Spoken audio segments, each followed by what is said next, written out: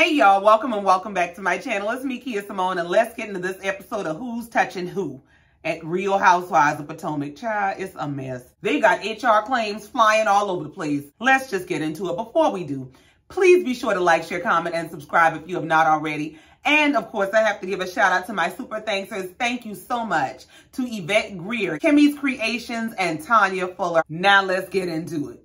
So the episode opens up with Candace going off on the producer about Michael Darby is available if y'all are looking for somebody to go bobbing for asses. But what y'all ain't gonna do is play with my husband. And the producer's asking her, well, girl, why is you telling me? Candace said, because I know you in on it. I know y'all know what's going on. And he said, I got as much control over them and what they say and do as I have over you and what you say and do. And if I had any control, you wouldn't have me in this damn corner right now. Candace said, well, shit, you at least gonna hear me out. So Candace goes on to make the point that Michael Darby is actually on record assaulting people, and these ladies treat him like their favorite delivery driver. They'd hug him right now if they saw him. And of course, they showed the footage of Gizelle specifically happy to see and hugging old Dirty Darby. So Candace is going on about how they make excuses and apologies for Michael Darby, and Ashley overheard Candace talking to the Section 8 people about her man and got scared. Ashley said, is Candace okay? Why is Candace in the corner? What's going on? And Gizelle line is, yeah, she fine. She fine. Candace said, Candace is fine. I can hear you. Everybody's all kind of confused and like, well, why is she in the corner? What's going on? And Gizelle, knowing she done started this, but she's talking. She's talking. So Candace asked the producer, help me understand how my husband became the target. He said, girl, my name Bennett and I ain't in it. I don't know. Y'all all talk about each other. I guess they ran out of husbands to talk about. Now they talk about yours. Candace said, yeah, we might all talk about each other, but the difference is I say stuff that's true. So don't cut none of my fourth wall out. All this shit I just stood here and talked to you, put it in the episode. Candace dropped the mic and sashayed away. And in the confessional, she said, I decided to take my black ass and leave. Let me tell you something.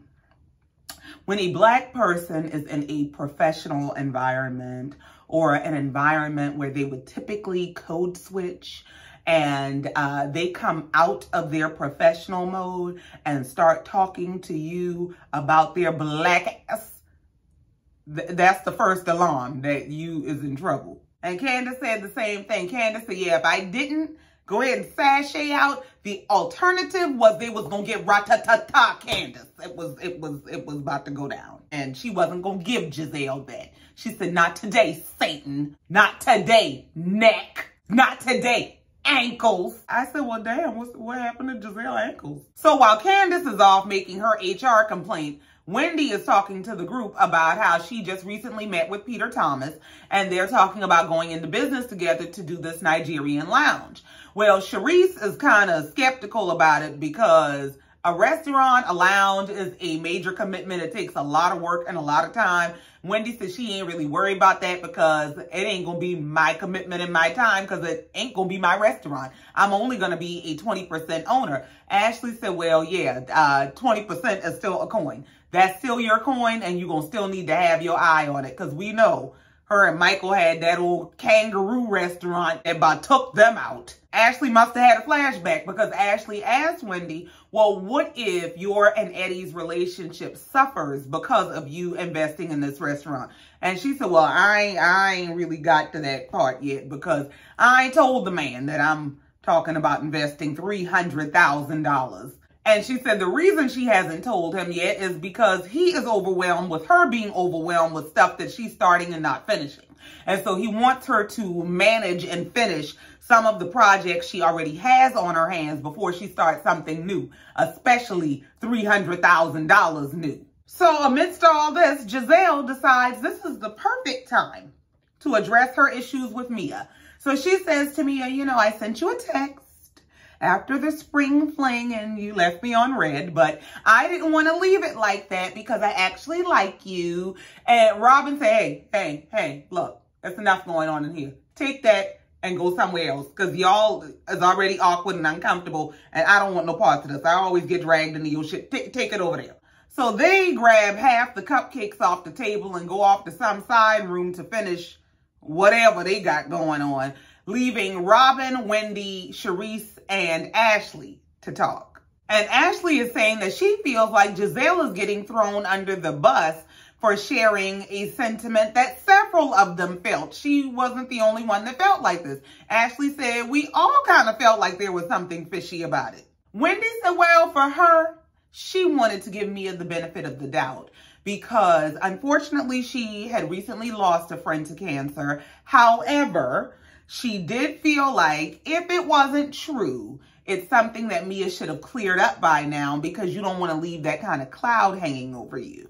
Robyn ain't with the shits, okay? Robyn might have been depressed last season, but Robyn said, no, I'm awake this season. Robyn said she might be going through something, but her post was confusing. You don't throw the cancer center out there like that and not follow up with an actual answer or result. It was misleading. And we see Gizelle telling Mia the same thing in their separate conversation. Gizelle says, you know, have I been confused by your post on social media? Yes. Yes, I have. But is it my business? No. Mia says to Gizelle, I never expected that you would be the one to attack me in a group setting. Well, why not? When you met her in a bear fight with Karen, you exchanged numbers with the lady right after her and Karen dragged each other to hell. Like, why would you not expect it from her? Mia said, I expected that from new booty Wendy, but she didn't even do that. Now, see, you're going to have to leave the plastic surgery shade in your back pocket because you got to build a bare testimony. So I'm going to need you to stop. While Mia is dragging Wendy to Gizelle, Robyn is about to drag Wendy to her face. Wendy said she wanted to give Mia the benefit of the doubt. However, things have since happened that have made her kind of question things and wonder what's going on. Robyn said, well, why in the hell was you playing like we crazy then? She said, if you had questions yourself, why did you come into the spring fling trying to put it off on me and Gizelle? What did those two say? What did those two say? Wendy is trying to deny that she ever tried to pull Robyn into the conversation. And of course, we see the clip that she did. She was asking, was it just Gizelle that said this or was it Gizelle and Robyn?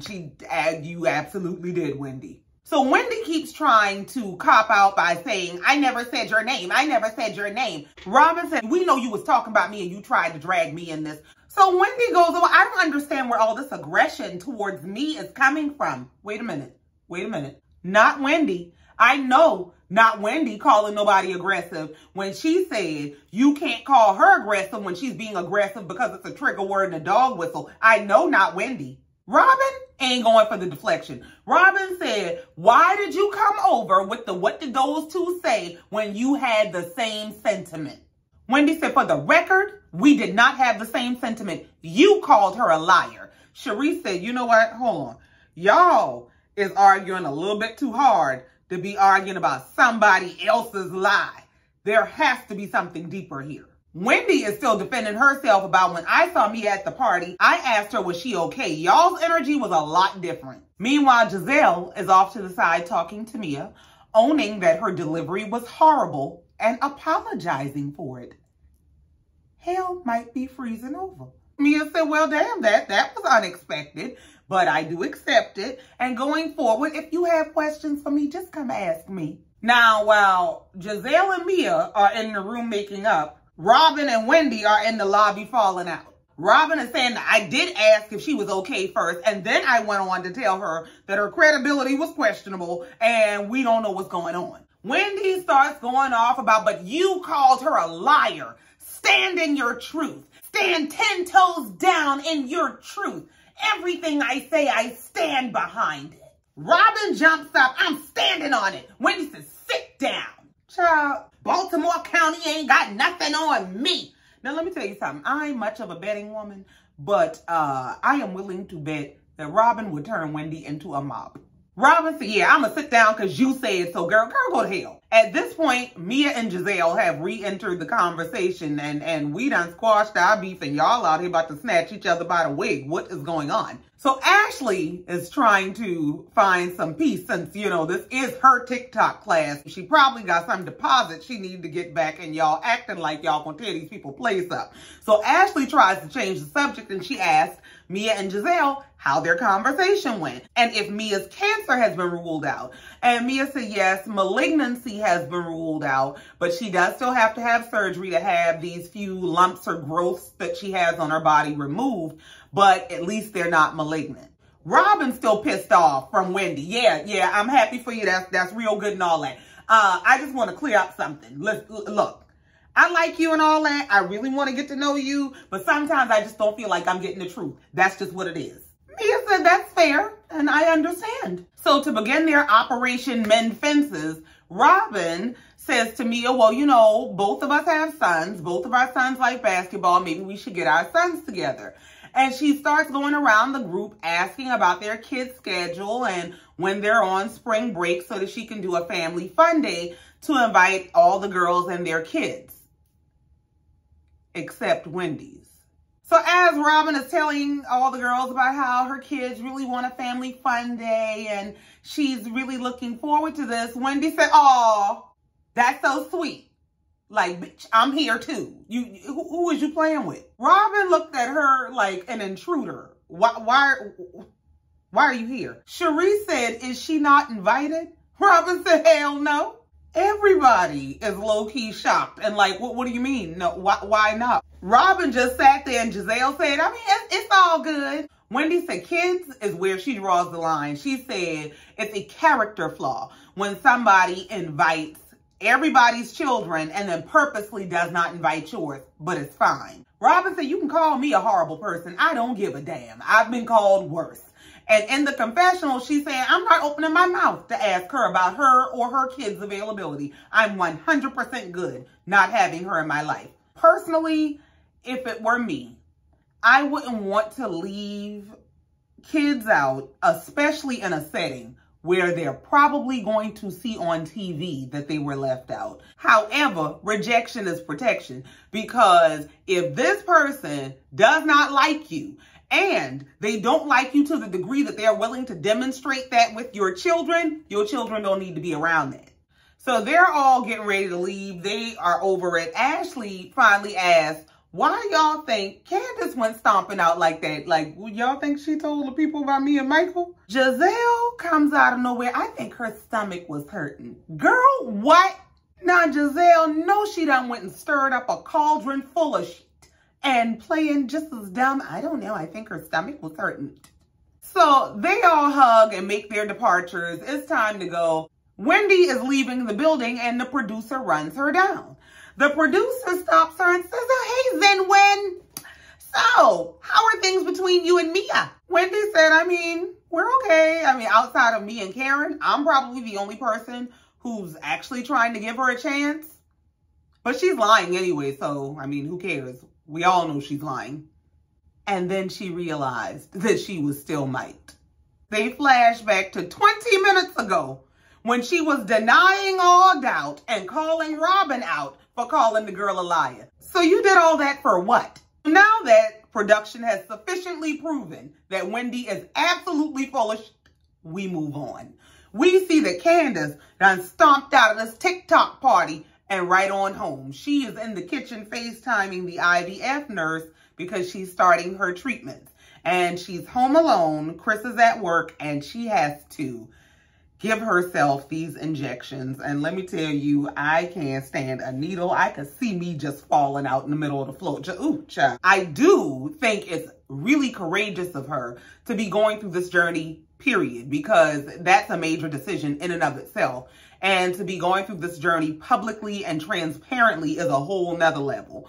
So, you know, I really wish her the best and I hope it all works out for her. So we move on and we see Karen and Ray and they are out for a self-care day. They're going to get manicures and Karen tried to tell the nail tech to give Ray a pink manicure. Ray said, "You might be bringing in the check now, but the buck stops here. That's what you're not going to do. You ain't going to play with me." Karen says she's sorry she missed Ashley's TikTok class, but with everything going on in the world right now, 102-degree fever requires some sort of investigation. So she gone on to the doctor. Whether she really had a fever or not, we don't know. But we know she was not at that party where Sharice was at. So Ray is telling Karen, "You know, this is really nice. Do you do this all the time?"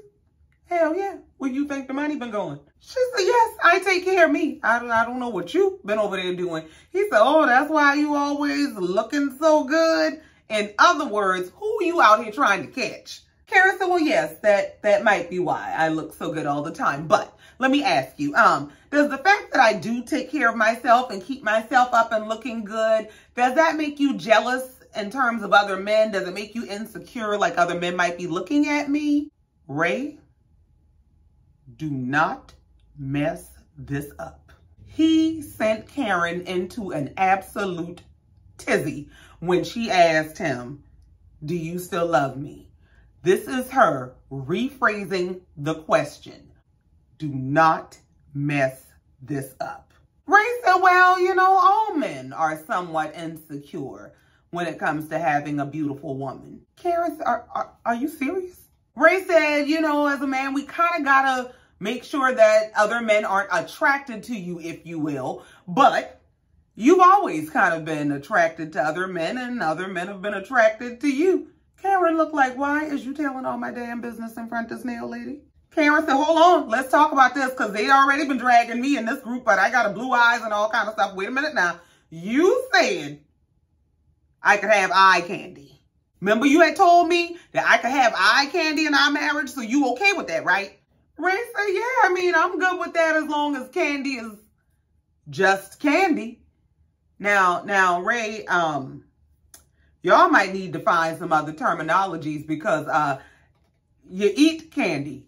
You don't just look at the candy and leave it on the shelf. You actually consume it. Candy, groceries, all that stuff. People eat them shit. They consume those things, Ray. But let me get out these grown folks' business. They've married a long time. Y'all run y'all marriage like y'all run y'all damn marriage. We moving on. So we move on and we see Ashley out house hunting with her brother. They are looking at this beautiful, spacious home. She's meeting with the listing agent for the house and her buying agent, a lady named Natalie, who actually works for Michael. Ashley said she's actually put in 3 offers on 3 different houses already, and every time they get beat out by a cash offer. Ain't Michael supposed to be a 20 millionaire? Why aren't y'all doing a cash offer? Well, production got questions. They said, Ashley, you might be too dumb to ask, but we got several questions. First of all, does Natalie actually work for Michael? Ashley said in so many words, yes. Michael contracts her to do different jobs, but she has known Natalie for as long as she's known Michael, so she's very comfortable with her. And you's a damn fool. This lady literally works for Michael. You met her through Michael. Her loyalty is to Michael. Her paycheck comes from Michael. Do you see that there's some sort of conflict of interest? She's not here for you. Production said, all right, next question. Have you and Michael considered making a cash offer since y'all keep getting beat out by cash offers and y'all supposedly got a bunch of cash? Ashley said, well, no, because Michael doesn't think it's a very financially sound decision to do a cash offer, and neither do I. And there's actually 3 really good reasons, but she couldn't recall any of them. So she just threw refinancing out there. They might not be able to refinance in the future. Girl, what? The house is $1.5 million. Y'all supposedly got $20 million.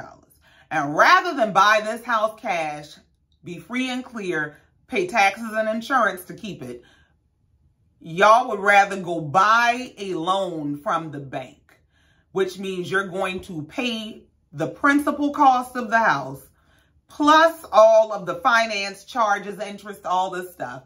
And you'd rather pay all that money and have some sort of a mortgage over an extended period of time rather than owning a home free and clear. No, fool. It's to keep you on a string. You can't default on a paid off house. You cannot pay the insurance. You cannot pay the taxes and lose it to tax, but you can't default on a paid off house. If I have a mortgage on this house and you can't afford to pay the mortgage, all I got to do is threaten to not pay it. The difference is you can probably afford the taxes and insurance on this house by yourself. The mortgage, taxes, and insurance, probably not. It's a ball and chain. Do not let your castle become your dungeon. So, of course, they walk through the house. It's an absolutely beautiful home. Ashley loves this house, and she wants to put an offer on it, but she's telling them that it's going to come down to what Michael thinks and what Michael says. She said, you know, of course, we're talking about getting separated, but Michael didn't really want to put that out there for the sake of securing financing. Natalie said, well, I already talked to the bank. I got everything I need to move forward. I don't know what you talking about. And Ashley is shocked. Yeah, because he's bullshitting you. Production said, well, now we got another question. Why are you so surprised that Natalie is telling you the financing was already secured? And she's saying that Natalie telling her that is now making her start to side-eye Michael, because Michael done told her that the financing was contingent on their marital status. Baby, it's based on money and credit. You could be married to a moose. Them people don't give a damn. Do you have our money? Natalie knew just what time it was. Natalie eased right on up out of that. I ain't got time for this. All I want is commission. I don't want no smoke. Natalie leaves and leaves Ashley with this revelation that you is the only one in the dark. And she starts talking to her brother about being overwhelmed with the idea of being a single mother, and that she wonders if she's making a mistake sometimes.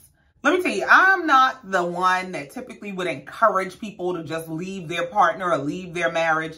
But Michael Darby, all Ashley got to do is get away from that predator, get a taste of freedom, and heal her daddy issues, and she'll know you absolutely are not making a mistake. Please. So we move on, and we see Robyn at home fussing at her house full of testosterone about tearing up her damn kitchen in her brand new house. She said they're actually getting back to the kind of home that they had before their foreclosure and their financial breakdown, and that they really appreciate it in a different way now. She's getting ready to have some work done in an office that she has in the home. So she's bringing everything out of the room and going through some files, and calls Juan in to go through these files with her.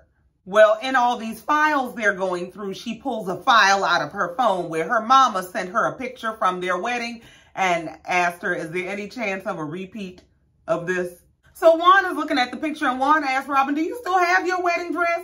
Robyn said, no, I got rid of it shortly after I decided to get rid of you. And since we're talking about weddings, now that I brought that up, what you think about us getting a prenup? Juan said, what the fuck? What? And then he caught himself. He said, you know what? I don't care. I don't care. Robyn said, no, seriously, how do you feel about that? Juan said, well, I mean, you got to do what you got to do. I mean, I make more money than you anyway. Robyn just sat there and looked at him. Child, that's one of them times you just got to let them have it. Yeah, baby, you make all the money. It don't matter who make more money. The bills is paid, that's all. So the producer asked Robyn in the confessional, is that accurate? Robyn said, no, he didn't say that. He didn't say that he makes more money than me. I mean, he might have said that he will eventually make more money than me, but he didn't say that. So Juan starts asking Robyn, well, why didn't this come up years ago? Why are you asking for a prenup now, but you didn't ask for one the first time we got married? He said, yeah, because I remember when I brought it up and you were taken aback. So why do you want one now? So in the confessional, Robyn says, well, yeah, I did agree to a prenup the first time around, but by the time we got divorced, it wasn't even necessary because we were broke. So you are the cause of y'all's financial downfall. You become the breadwinner to rebuild y'all financially, and then you want to protect you from him doing to you what you did to him? So Robyn is explaining to Juan that the reason she wants a prenup is to prevent any issues if they choose to get divorced again, because it got kind of ugly the first time they got divorced. Juan said, how? Because didn't you just say we was broke? Robyn said, well, I think you were seeing someone at the time that might have made things a little more difficult. Juan said, just stop. Stop right there. You know Juan will check out of a conversation in a heartbeat when you start talking about his indiscretions. Robyn said, well, listen, before you check out, the reason I brought that up is so that it doesn't seem like the only reason I want a prenup now is because I have businesses. Juan said, well, that's what it seems like. Juan said, you know, I'm really happy for you and everything that you've accomplished, and I wouldn't come after that. Robyn said, I don't think you would. He said, okay, so then what's the reason? Robyn said, you just never know. Shit, I don't think you would, but you could. So we should get a prenup. Juan ain't willing to go back and forth about it. Juan said, get you a piece of paper, write down whatever you want to write down, divide it all up, and we'll sign it. I don't give a damn. I really get Juan's sentiment. I get Juan's, like, damn near checking out. Because how do you financially sabotage me, rebuild your financial profile, and then treat me like I'm the problem? So we move on and we see that Wendy is visiting a dermatologist because she's having some hair loss. Now, she got her a new body and she want to do bald head hoe, but she don't want to be a bald head hoe. She's been experiencing a lot of thinning since her last baby, and the doctor talks to her about her lifestyle and stress and the effect that stress has on your body, including your hair. Wendy, being the queen of stress, says stressed is the only way she knows how to operate. Well, you're going to have to find you another mode of operation, child. That's just not a good way to be. So the doctor tells her she's going to need to adjust her lifestyle and gives her a couple treatment options to choose from. And we move on. So we move on and we see Robyn and Mia getting together for lunch to clear the air. Mia comes in and tells Robyn she's been drinking for the last 24 hours and she just wants to keep the train rolling. So you're on a bender. They talk about the whole incident and Robyn expresses to Mia that she felt bad for Gizelle's approach, but she does still have her own confusion regarding what exactly is going on with Mia. Mia lets her know, well, I've had some biopsies, but I still have to have these lumps removed, and I didn't provide an update online because there was no update to provide. I don't know what's going on. And Robyn says, well, therein lies the issue. Do you see where for us, we have to figure out, you know, once you start sharing, where do you stop? Mia says she understands, but she sums it up by saying, well, she just decided to put it out there because she's an open book. Well, the thing is, Mia, who was asking to read? Robyn said, all right, well, since you're an open book, go ahead and read me your story, Audible. What's going on with these lumps you have? Mia just looked at her for a minute and said, well, I have one on my aunts. Would you like to see it? We can play show and tell. So Robyn changes the subject and asks Mia, have you heard about what's going on between Candace and Gizelle? And she says, well, yeah, I saw when Candace stomped out like she was 12. And Robyn brings Mia up to speed about what's going on between Candace and Gizelle and her accusations about Chris. Mia said, well, I have something to add. Here we go with the bullshit. Mia said when they were at the spring fling party, she saw Chris out of her peripheral vision. And he was staring at her. So I was like, hi. And she kept catching him. He kept staring. You don't just keep staring at people like that. Production shows us the footage of Chris absolutely not looking at Mia. Mia said it was awkward. Yeah, it looked like it was awkward. Because it looked like you were trying to get his attention and he wasn't giving it to you. And production showed more footage of Chris still not looking. Yeah, he wasn't paying you no mind. While I'm shaking it. Could you shake it over there? Mia said, so maybe there is some truth to it. Robyn looked at her like she is out her natural mind. Robyn said, you know what? I don't know. I like Chris and Candace. I don't even want to go there. I just, Now, when Karen drags Gordon for drooling over her like a dog at dinner time, when y'all on that couples trip last season, don't say nothing. So we move on and we see that Gizelle is stopping by Karen's house, which is a first in a very long time. She comes in breaking all the damn rules, about to stomp all over Karen's white rug with her shoes on. Karen had to take them orthopedic sneakers off before you come walking all over my white rug. Thank you. Gizelle is all excited about being at Karen's house. Karen looking at her like, girl, this is work, okay? Karen said these are baby steps. Me and Gizelle are trying a new path. I don't trust her ass. But so far, so good. So Gizelle starts out by trying to show Karen what she missed at the TikTok class and gives her a demonstration from 80s aerobics hell. If you don't get up off this damn floor. So she finally peels herself off the floor and told Karen that they have a lot to discuss. Karen said, yeah, Ashley and Mia let me know that you and Candace had a moment. Karen said that what she heard was disturbing, that there is not a comfort zone as far as Gizelle is concerned with Chris. And that Chris probably thinks that she's more comfortable with him than she is. And he probably owes her an apology. Gizelle said that's her issue. She just feels like she's due an apology. Now, while Gizelle is telling Karen her side of events, we see Candace and Chris out to lunch and they're talking about her progress with the IVF, that her body is not really responding to it. And Chris is telling her not to stress, that it's still early in the process. And she said, well, stress is what I do, because the Gizelle situation is really stressing me out on top of everything else.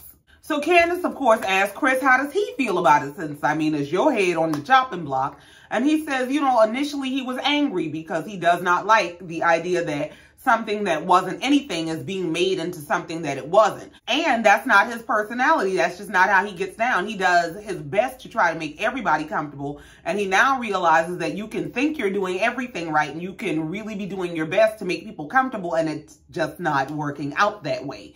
But when people start using terms like setting up and luring, certain verbiage and word usage can be upsetting.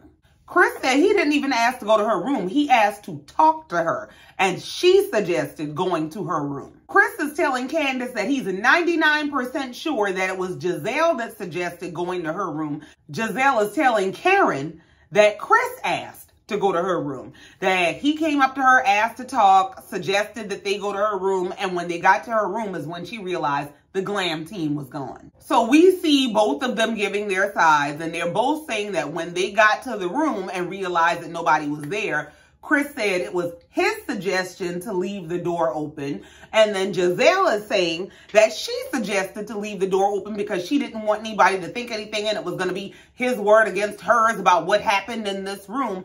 And first of all, I thought this was all backstage in a dressing room at the reunion. So this was in a hotel room. Karen said, I got a question. How did this go from y'all were just going to have a conversation to it's going to be my word against his? Where are you coming from with that? Karen said, you and Chris are friends.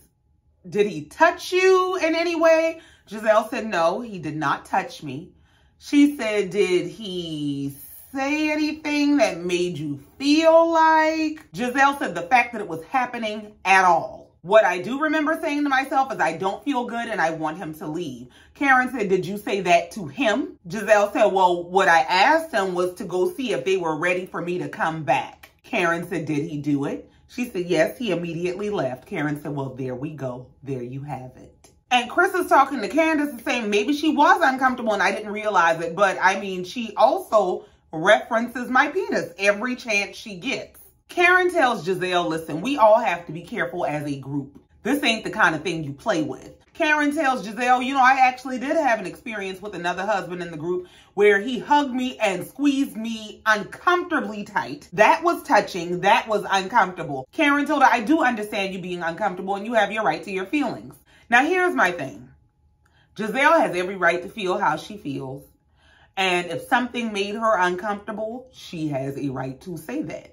Now, the fact that Gizelle did bring it up to Robyn the night that it happened says that maybe she felt a way. Maybe she had a concern. Maybe something did feel uncomfortable for her. And she's entitled to her feelings, but her discomfort does not automatically equate to Chris's being up to no good. Now, I do think if absolutely nothing happened, it is irresponsible to be out here painting Chris out to be this Michael Darby type of character when he didn't do anything to you. It's a dangerous game to play. And Karen said when it happened to her a few years ago with somebody else's husband that made her uncomfortable, the way that she addressed it was she talked to her pastor and her husband, and she came to the conclusion that they just had a little too much to drink. There were witnesses to the event, and so she decided that there was no cause for alarm. She didn't need to ring the alarm.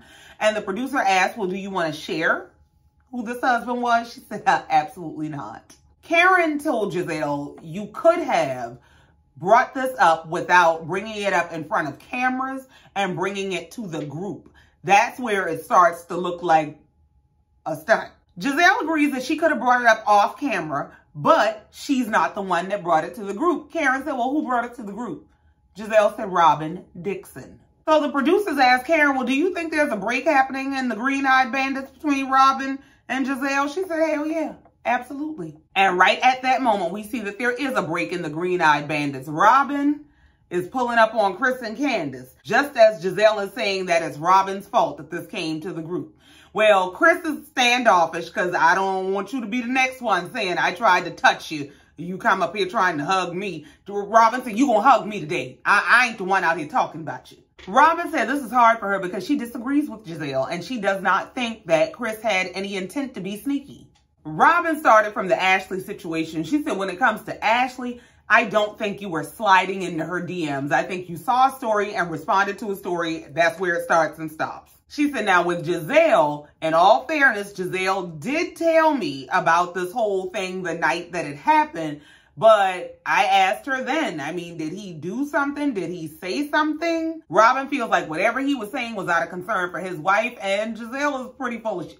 Chris said he's just confused by the whole thing. He said, you know, he's always been pretty friendly and he always hugs them, but he does always wait for them to initiate those hugs, and he just does not understand what's going on. Robyn said, well, I don't think she was bringing it up to make you out to be this menace to society. Candace said, well, that's how she brought it to me. She came to me clutching her pearls and breathing heavy and like she was afraid, like somebody was going to snatch her drawers. So, and it's bullshit because where was this discomfort at the spring fling party?